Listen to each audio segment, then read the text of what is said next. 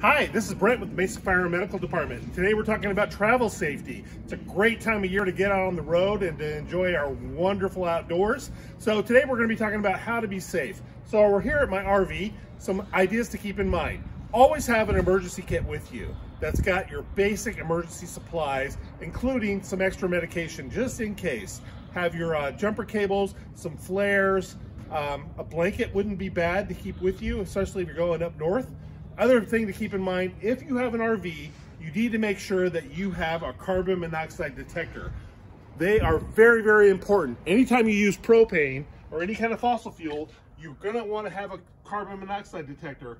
They keep you safe, mount it nice and low, and check at the same time that you check your smoke alarms in your house, because they will definitely keep you safe. Check your tire pressure, make sure you have everything you need. Have a great time. Thanks so much.